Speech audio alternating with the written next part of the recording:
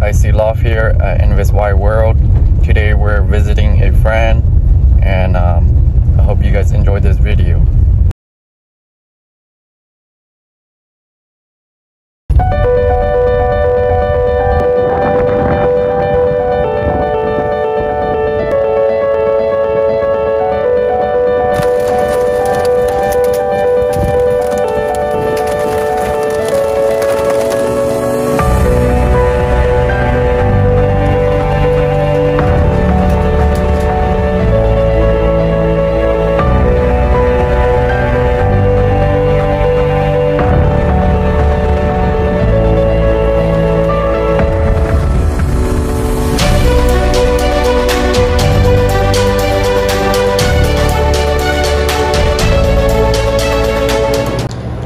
Can you introduce yourself and tell us how you got started, a little brief introduction of yourself? My name's Tou Khang. My loft is Chi Loft. I got into pigeon when I was, maybe second, third grade. Okay. And from there on, it just kind of started and stopped and started again. How have you done these past couple of years that you've been racing? You mean in club or one off? And all the levels. I like to say I'm humble. So I think that, I got my fair share of wins from club races, and that's where I do best. I haven't taken any on the first drop in one-off races, but I've gotten a few here and there in the money, so I'm happy with that. Yeah, so the past 3 years you've been doing pretty good in the Purple Heart, and last year you won first place. How did you feel about that? It was exciting that I've taken first, second, and third, but I think when you put in the work in your birds, the results speak for itself. What's one of the memories that you have in club racing that you're happy about or you remember the most?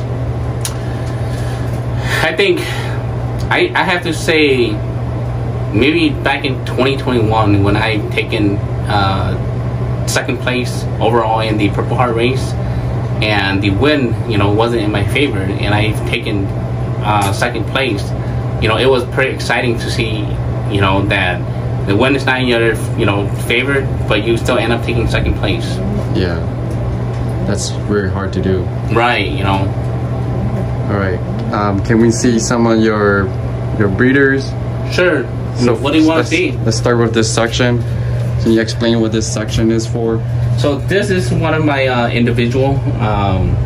This pair right here is my money winner from Florida Derby this year. The blue bar right there placed 54th place on the final 355-mile race.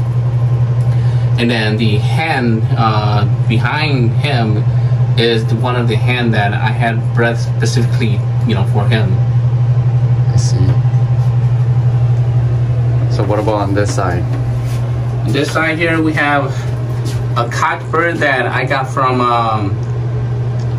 Ling Chen.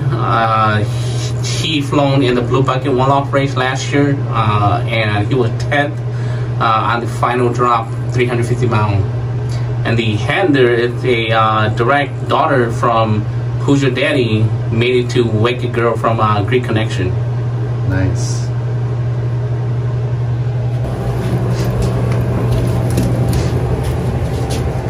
Can you explain what this section is for? This section is some of my extra cocks that I just kind of put over here if I need to swap when I want to, swap the cock, in with some of the hen. I see.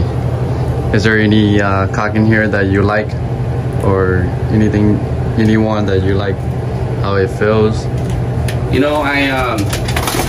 I can show you a few of them. All right.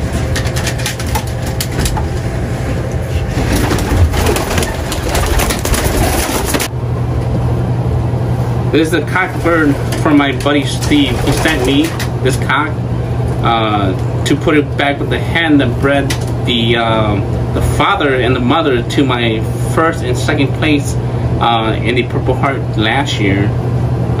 This guy right here is from Protege Loft. He is a full brother to young Picasso from Greek Connection.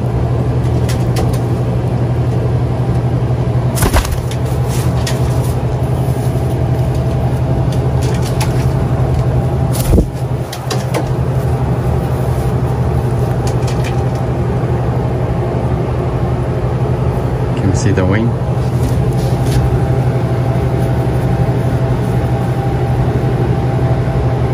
Nice.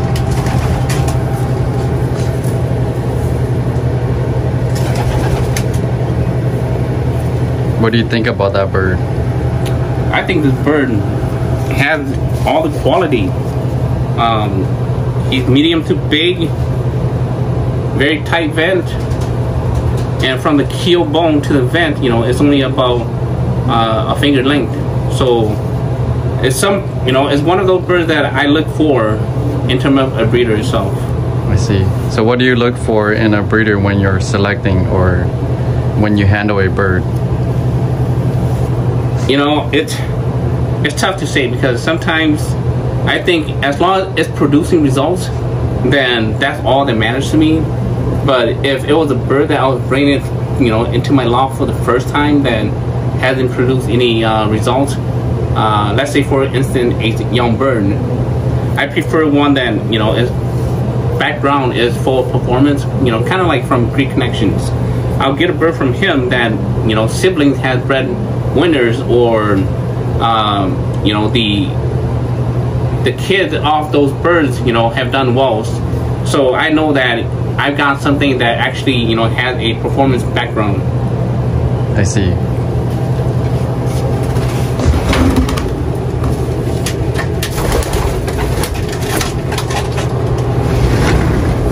Anything else you want to look at? Yes. Over this here. This is my breeding section. I got 12 boxes in here. 12 boxes? Yep. And how many pairs in here right now? 12 pairs right now. Okay. Can we take a look?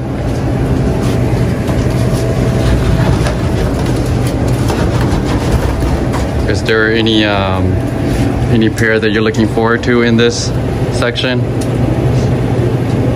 You know, I raised everything from this section, so one pair that I look forward to the most is probably my 666, made it to 717. I'll show you what it is.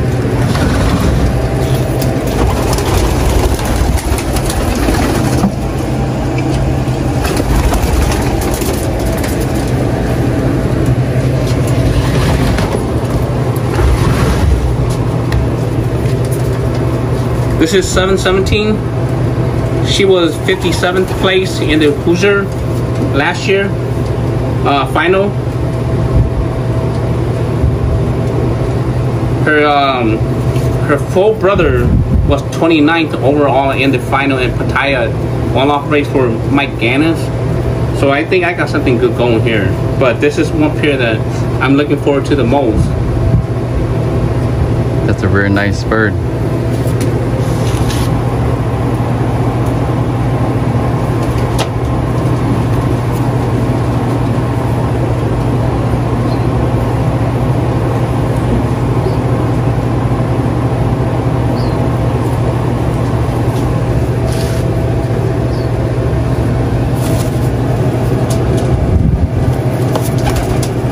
She did not want to be handled.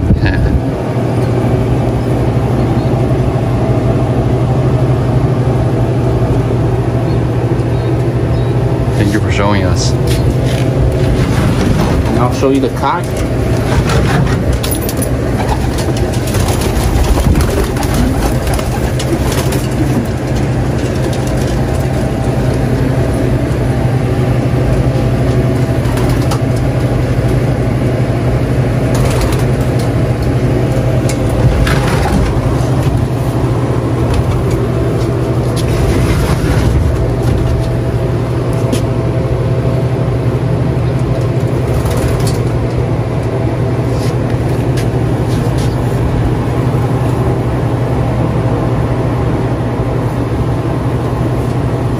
And what's that bird off of?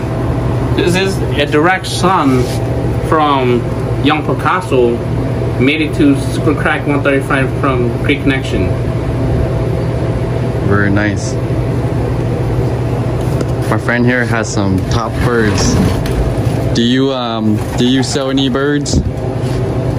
I try to make birds available, you know, after the season end. But you know, it's one of those things. I have limited. There are people who kind of, you know, buy and call me in advance or message me. But you know, I try to find what I do have, you know, available for anybody who's interested in my birds. If someone who is interested in your birds, how can they reach you? They can just message me on Facebook. I'm on Facebook at Timothy Gates. Do you have a phone number in case they would like to reach you through? Yeah, my phone number is 651-442-3993. All right, thank you. If you guys are interested, reach out to him. He has some top birds. He's done well with them too.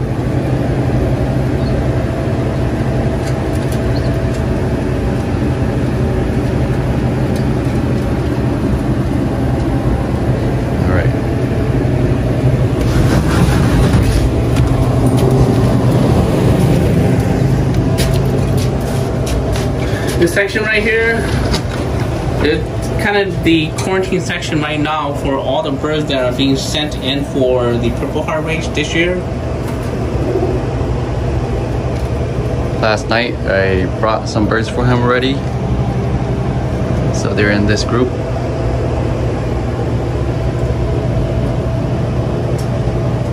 How long do you keep them in here for? I keep them in here for 3 to 5 days, and I'll take a look at them. If they're doing good, then I'll move them over to the young bird section. Do you give them anything in their water? In the water, it's just pretty much just water itself and all in one. I see. Other than that, they come, what I do is I vaccinate them for PMV, and that's about it. Thank you.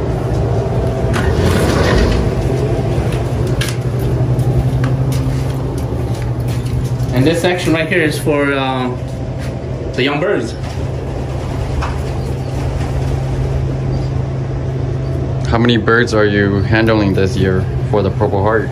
This year, all the birds that are being sent in right now is going to be just right at about 72 or 73. What kind of system do you run? Do you run any system? No, I like to think that I run natural. I've tried darkening, I've tried light, and now I just do natural. How do you like the natural system? You know, it has its up and down, but I've done well last year with it, so I'll stick with it this year. All right. Do you see any difference in the moat when they're in the natural system? You know, I don't pay too much attention to when they're molting. I think the most important thing is that when it comes to the races, you know, they're done molting, or especially the money race. That's when it matters the most. That they're all done molting. Do you cut the last flights, the last 2 flights, or anything with it? For natural, I don't even cut or pull flights. I see. So when they trap in, how do they trap in? Well, I normally set my trap door over here, and when they come, they will come through the trap door from here, and then I have a drop trap, and then they'll just come through here and drop in.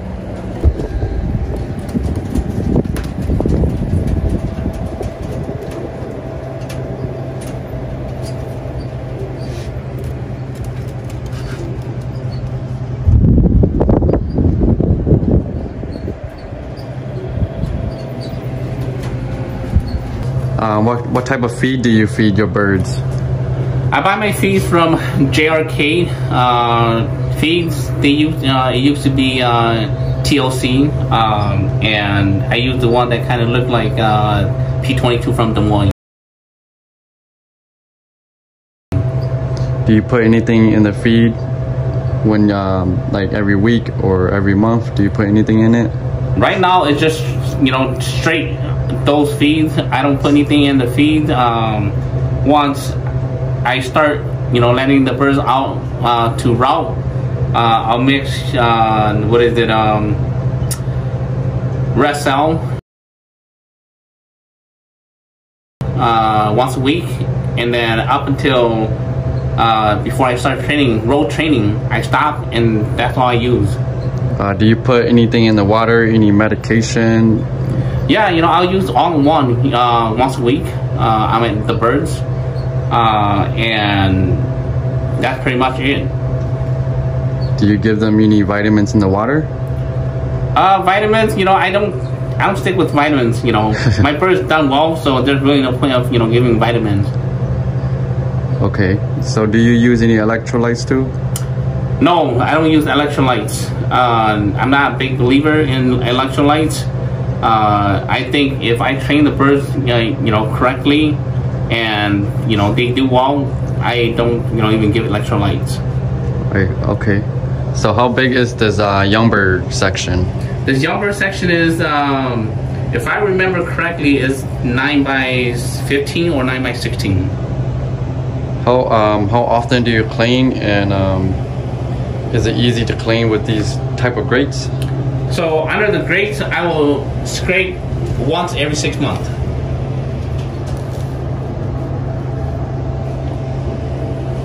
I see. Do you think that a bigger feeder is better for when you have a lot of birds, so they aren't fighting for it, or you like them to fight for the feed? With the amount of the section and the birds, I think having big long feeders, it helps out a lot. Do you always provide grit? Yes, I always have grits. What kind of grit do you feed the birds? I use Versalaga. Do you feed the same thing to your breeders as well? Same feed, same grit? Yep, I use all the same thing for my young birds, and my breeders, they get the same thing. Now, in terms of the young birds, when I do start, road training into racing season, I switch to low pro. How do you like that low pro feed? I think they did well last year, so, maybe I'm doing something right. Those feed are good, so I'll stick with that.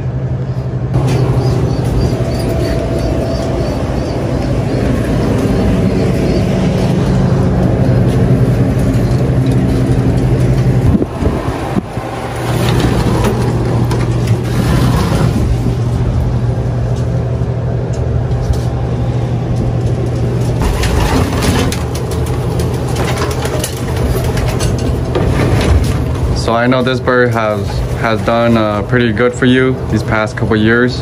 Yeah, this bird was a bird that Johnny Lynn raced in the California Classic. It was first place in the 100 or 110 mile toss, and then it was 5th place in the 350 mile second win race. I bought it that year that it finished the race from Johnny, and since then it has bred really good babies for me.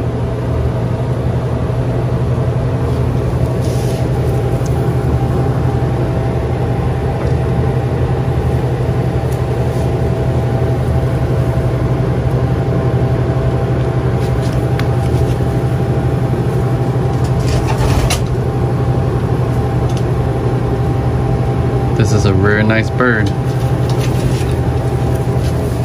I've handled it before, and it's super nice.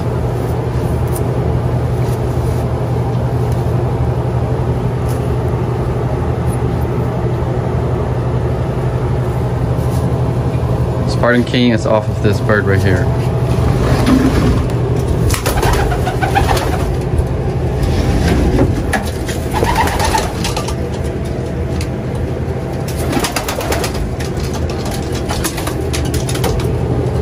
So how many extra hens and cock do you have, and how often do you swap the mating? Well, prior years I do anywhere between 30 to 35 breeders, but this year I had planned that I wasn't going to race club anymore, so I had reduced my stock down to about 14 pairs. Now I have about maybe 10 extra cocks and hens, and I kind of swap after a few rounds around just to see how it does. What's your plan for this year for your breeders? Test as much as possible, I guess. Are there any specific places that you're sending to? This year I've sent birds to Cricket River, Hoosier, sending to Florida Derby again, and then I've sent birds down to Martinez. I think that's about it. Okay. Can you tell us how you built this loft, and why did you build it the way it is? Well, this loft here was designed on Old Hickory website, and I designed it to be this way because I've had multiple lofts in the past, and I think that having something this size, because my wife was telling me you either go big or you're not gonna get a second one. So this was why I had designed this one this way. It works for me. I plan on doing some changes out on the aviary this year before I start letting the birds out, but this is a 12 by 40. Okay, can we take a look around the loft? Yep.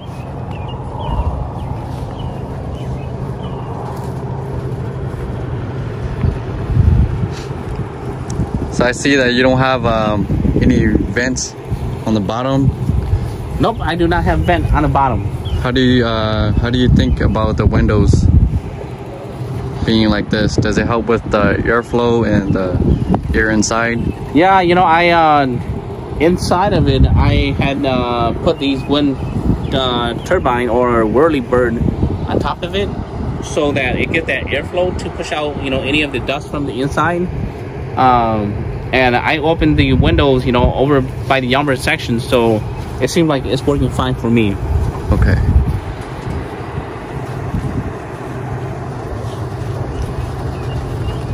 So when will you start training the young birds? The young birds will be let out maybe towards the end of this month. That's when I'll let them out. Can you tell us the process of your young bird training or system?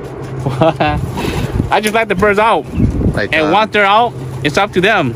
Like, when do you start road training them? When do you decide that? Well, I start road training the 3rd week of July. I let the birds route for a good, I say at least 2 months, 2.5 months. From, let's say, this year, the end of this month, up until, the 3rd week of July, then that's when I start road training. How far do you road train them, and how often per week? I train them about twice per week. I start them down the block. I'll go a mile, 3 miles, 5 miles, and then I'll jump from 5 miles to 10 miles, 15 miles, 20 miles. Then I get as far as 64 miles. And then once I get to my 64-mile mark, I will put on my club member's trailer, and he'll go out twice a week to 64 miles, twice a week, and up until the first race. And we train them same spot, 64 miles, twice a week, up until the race ends. Okay. Do you think that training them a lot on the road is important, or do you think that they can just loft fly and minimize the road training and they'll still do good? I think training birds, matters a lot. If you just loft fly, that doesn't mean anything at all. They're only flying around the surrounding loft area, so that doesn't, help much. They're getting the exercise, around the loft, but when they're, you take them down the road, they gotta think. And when they think, they work their brain, and it works differently from, flying around the loft. So 100% I believe that you gotta do road training in order for the birds to be in shape and to do well on races. Okay. So when the birds, they come in, where do you usually see them come in from? So when the birds come, they come normally from the south, which is this way. And they'll come and fly over, circle around, and then come and land on the top of the aviary. Okay. Do the young birds have access to the aviary every day, or yes, only when you let them out? They have access to the aviary from inside the loft every day, and that's pretty much. What's your process of homing them and making sure that they know that this is their home? I let them out in the aviary every day. That's pretty much the process. Do you trap train them on top or anything? Like, do I what? Do you trap train them on top, or like in a cage or anything like that? Nope, I don't even trap train my birds. You just I let them out. They figure it out, and you know they're smart birds. So my the drop trap is designed in a really easy way where the birds look through it and then they just drop down. So I don't train my birds how to trap at all. Yeah, I really like the drop trap as well, instead of the barb traps, because I think they also trap easier too, and they're less scared of it. So how big is the loft? The whole loft? The whole loft is 12 by 40. 12 by 40? And how much was it?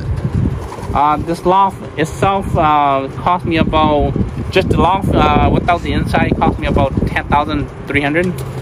And after all the numbers and whatnot on the inside, we're talking about slightly over $18,000. This is a very nice loft.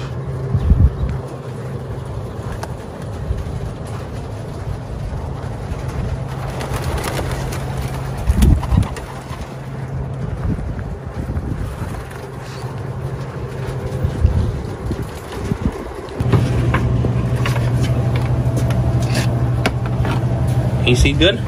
Yeah. This is the grit. Smells good. I eat it too. So these are the feed that I give my birds. Not anything in it, nothing special. Okay.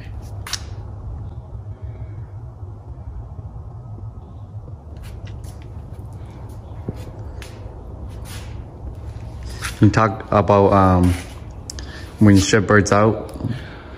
So these are the boxes that I get from breeders sending birds in, and what I do is I just kind of keep it. Once the season's over and breeder wants the bird back, I'll use whatever I have to ship out their bird back to them. Any boxes that are old or like a used one that have been used for multiple times, I will just throw those away and then I'll use new boxes. But they gotta pay. I charge them for those boxes. All right, what's a tip that you can give to someone who is starting new in a club level? I think, like everybody's saying, look for the local guys, in your area where you can buy birds from them. Those are the birds that are gonna, be the best one to club race with. Yes, I agree with that. My best bird is from local people as well. Okay. What's a tip for someone who would like to get started in one-off racing? Same thing. I say buy birds that have done well for other guys and one-off races, and fly off of those birds that you buy from them. What is some things that you can share to people who are new in the sport who would like to get started? I'd say keep things simple. Buy birds from, if you want a club race, buy birds from your local guys in the areas. You want a loft race, look for guys who do well in one loft race and buy birds from them. If it's too expensive, buy from the guys who buy from them, and then you buy from them. What's one thing that you can tell my viewers how to keep things simple and still get good results? I think you just said the answer yourself. You know, you said, you know, keep things simple. So that's what it comes down to. You know, keep things simple. Don't make things complicated. Don't use things that you shouldn't use. Keep things really simple. Alright guys, thank you for watching this video today. I hope you guys enjoy it. I'm glad that you guys got to meet one of my friends in this sport. He has some very top quality birds. If you guys are interested, I'll put his Facebook underneath in the link, and I'll also put his phone number. Yeah, I hope you guys learned something from this video. I hope that you guys like this video. Comment below what you like about this video, and I'll be doing more of these type of videos. I'll be doing interviews and loft tours, and hopefully I can do more of these type of videos for you guys. I am planning to visit some more loft race too, so hopefully I can try to make a good video for you guys. And thank you for watching.